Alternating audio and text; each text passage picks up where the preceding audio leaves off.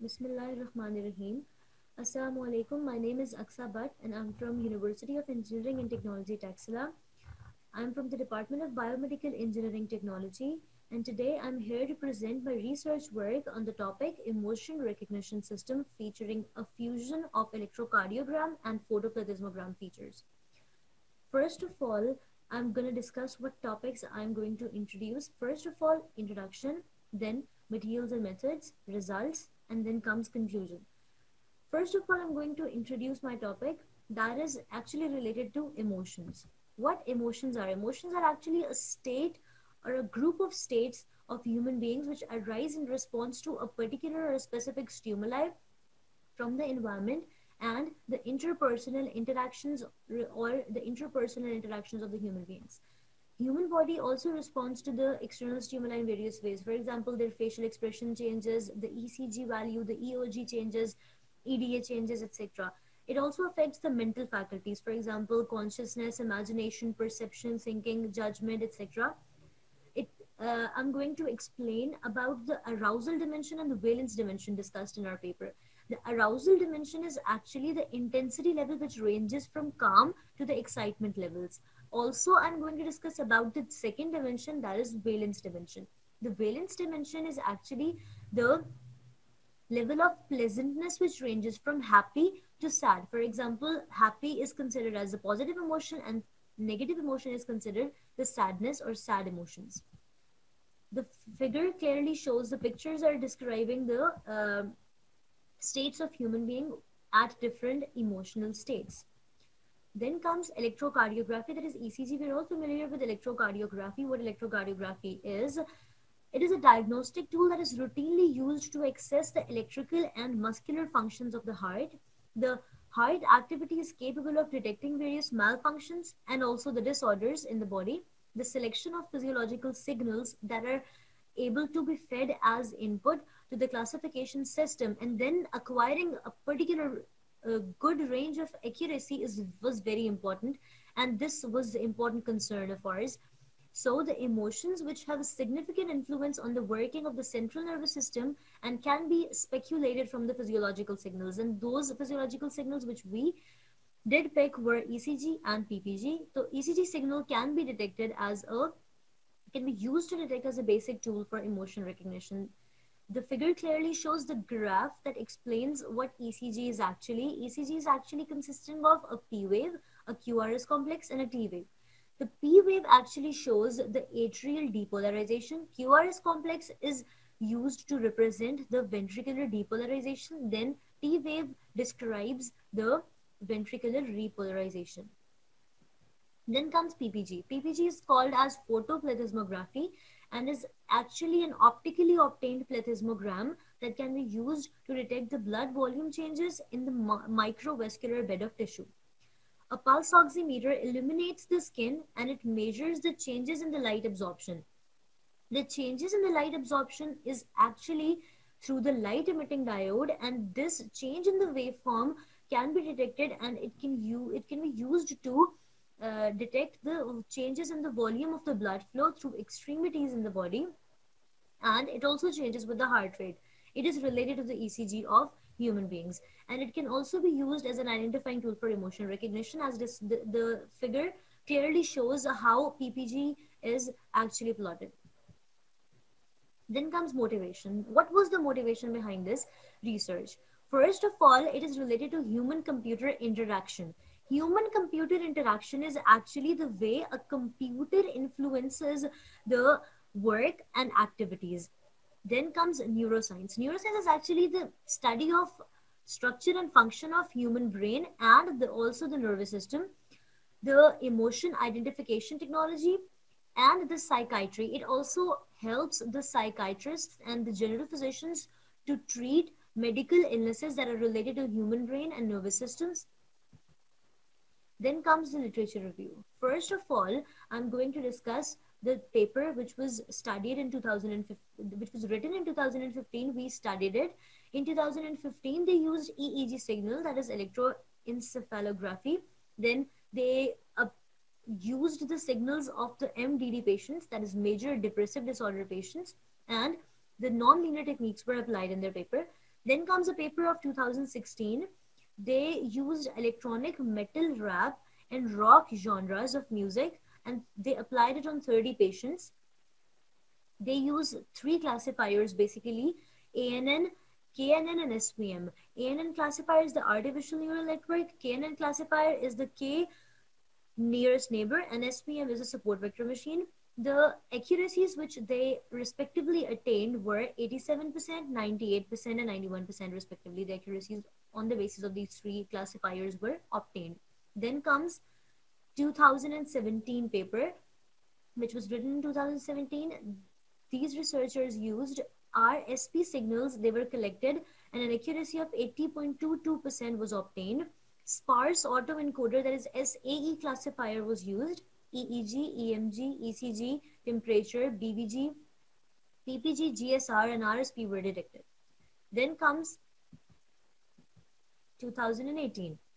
In 2018, entropy features, sparse coding, and canonical correlation analysis, that is a CCA, was applied to the thermal signals, and it is used for the detection of stress classification. Then comes a paper which was written in 2019. Stress and postpartum depression patients were used as subjects. DTs, SVM, and NN classifiers were used, that is decision trees, support vector machine, and neural networks. And a 95.8% of higher accuracy was obtained. Another paper was written in 2019.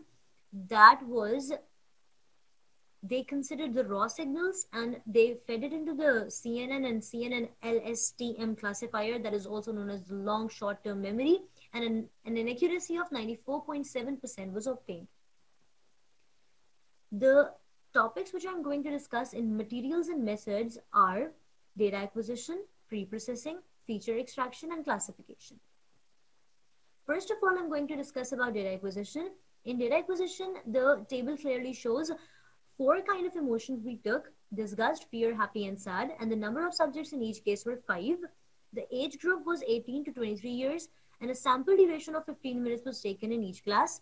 A sampling frequency of ECG was taken as 500 Hz, and that of PPG was taken as 200 Hz. Male patients, or we can say subjects, were 1, and the female subjects were 4 in each case. Next comes the data acquisition procedure, which we adapted. For the purpose of data collection, we use a biopack system and the TSD200 plethysmograph transducer to acquire the PPG data, and SS2L electrode lead set with disposable electrodes clipped to the right forearm, left leg, and right leg used to acquire the ECG subjects. Then comes the emotion induction tool. That is how we induced the emotions in the subjects. Subjects were exposed to each emotional induction scenario for 15 minutes while the activity of the physiological signals was being monitored or recorded. Subjects were asked to watch clips of their own choice, which they think would arouse a particular emotion in them. Virtual reality, that is a VR, and a 3D horror video clips was used to generate the emotions of fear. The table clearly shows the summary of the emotion stimulus: sadness, disgust, fear, and happy. The materials and method, in this flow sheet, we clearly described how the method flew or how it flows. Data acquisition, first of all, the data was acquired. ECG and PPG signals were acquired. In pre-processing, empirical mod decomposition technique was used, which produced IMFs. Particular IMFs were selected. We can say ECG, we used IMF 1 and 2 of ECG and IMF 1 of PPG. Then it comes the feature fusion. The ECG and PPG features were fused together, and then the features were extracted, and then the classifier, that is the ensemble bag trees classifier, was used, and it produced maximum accuracy. And then the 4 classes of R's, that is the disgust, fear, happy, and sad, were clearly distinguished. First comes the pre-processing. In pre-processing, EMD is a multi-resolution decomposition technique that decomposes complex signals into the oscillating components, which is called as intrinsic mode functions, that is called IMFs. IMF 1 contains the highest frequency signatures. The last IMF has the lowest frequency. IMF 1 of PPG and IMF 1 plus 2 of ECG signal were selected, and the selected IMFs containing the distinctive features of emotions. The figure clearly shows the ECG of the channel 1, time domain plot of ECG of the disgust emotion, and ECG channel 1 of the disgust fear, and then PPG signal of disgust and the PPG signal frequency domain plot of the disgust signal. Then comes the IMF plots of the different signals. The ECG signal has this 3 out of 9 IMFs are shown, and it is clearly shown that neither IMF1 nor IMF2 clearly explains clearly describes the signal, the actual signal of ECG. So we fused them together, and we used a hybrid, that is the IMF1 and IMF2 were added together and they were used. Then comes the ECG, then comes the PPG's IMFs. The first IMF clearly resembling to the original signal of PPG, so we used the first IMF from PPG signal, and we fused it, and then we got the results. Then comes feature extraction. Feature extraction is a combination of time and frequency domain features. ECG and PPG signals were distinguished. The 4 classes of emotions based on 35 different features were selected. The emotions in this case were overlapping as they were induced and were not pure and natural. As it is shown in the scatter plot, that the disgust, fear, happy, and sad emotions are described, and the mean and standard deviation versus graph is plotted.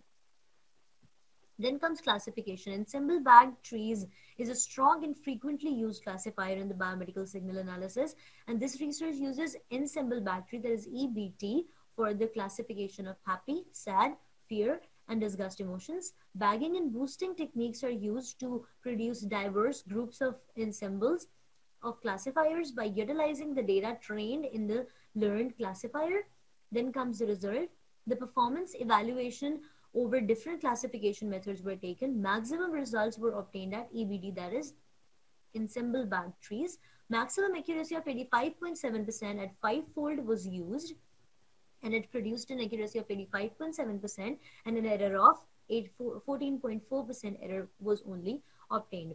The table clearly shows the classifiers, different classifiers, and their accuracies at 5-fold, 10-folds, and 15-fold cross-validation. This clearly shows the class-wise performance and the true positive and true negative rate confusion matrices of our disgust, fear, happy, and sad emotions.